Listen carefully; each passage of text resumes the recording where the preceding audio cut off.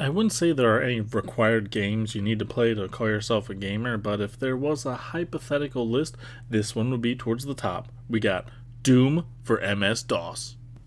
Doom. It's Doom. It's often considered one of the greatest and most influential games of all time, and it's a game that I never played before, which is weird because it's been on a surprising number of consoles. It's an internet meme at this point that any electronic device can be able to play Doom, so why not play it on next-gen hardware?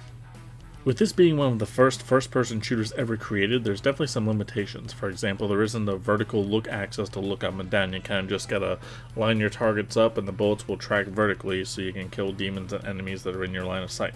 And at first I kind of thought it was outdated, but it really plays well into the run and gun style of the game, not having to aim up or down, just aim side to side, which is further exemplified by the sprint speed. And oh my god, Doom Guy runs so fast, it almost gives me motion sickness, which is why I can't play this game for more than 10 or 20 minutes at a time. It really gets my brain going. What further complicates the motion sickness-y thing that I get with this game is that I find myself getting stuck a lot. Yeah, a lot of the stages look similar from beginning to the end of the stage, and I find myself not finding a key card or not going down a hallway that looked like another hallway that I went down before. The map helps for sure, but there's multiple levels where it took me 15-20 minutes to complete, and I just felt frustrated that a key card behind the first door I walked by was all I needed to finish the level.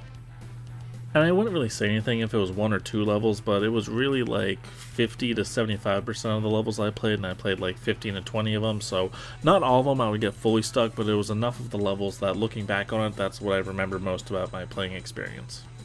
Nitpicking frustrations aside, one of the more surprising things to me while playing the game was the amount of times I legitimately got scared throughout playing a level, whether it was the lighting or running into one of the enemies around a corner. The lighting was only really scary on one level, but I often found myself turning a corner that I thought I'd been around before, and there stands an army of demons ready to attack. It was quite startling. And the sprites of the demons can be scary at times, which most of the invisible pinkies that you can only really see the shadow of, those kind of scared me at times. And then there's the big demons that leave a big pile of entrails after you kill them. It really doesn't make me feel comfortable. The power-ups also don't make me feel that comfortable either. It really changes the colors on the screen, and it gives me a headache a lot faster, and it makes playing the game a lot harder. Like, there's this one that makes the entire screen white, and I don't even want to show footage of it because it might cause a seizure or something. It hurt my eyes to look at it. But this is Doom. There's a reason it's such a well-regarded game, and through the nitpicks I mentioned, it's such a satisfying game to play, and I think most of it comes down to the weapons and the gunplay, which I will admit it's a copped and obvious moment, but the gunplay is a crucial part of a first-person shooter. Like, using the shotgun, using the Gatling gun, the rockets, the laser thing, they all kill the demons at about the same pace, but it's just so fun to use the different ones and hear the various sounds they make. And also having an in-game timer definitely lends itself to having speed runs and trying to blow through the levels as fast as possible, which I really only try to do that with the first level because that was the only one that I didn't really get stuck in, but with the speed of the game, it's a pretty fast game to play, so to speed run, it's a blast.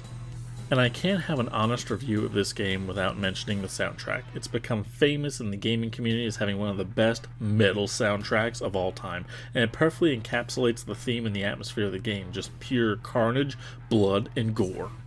Overall, I was pretty frustrated playing most of the levels, and there was a lot of aspects of the game that I think have aged poorly, but there's no denying this is one of the best games of the era, and one of the best games of all time, and it changed gaming's future in so many ways. I could be here for hours talking about how this game influenced so many others after it.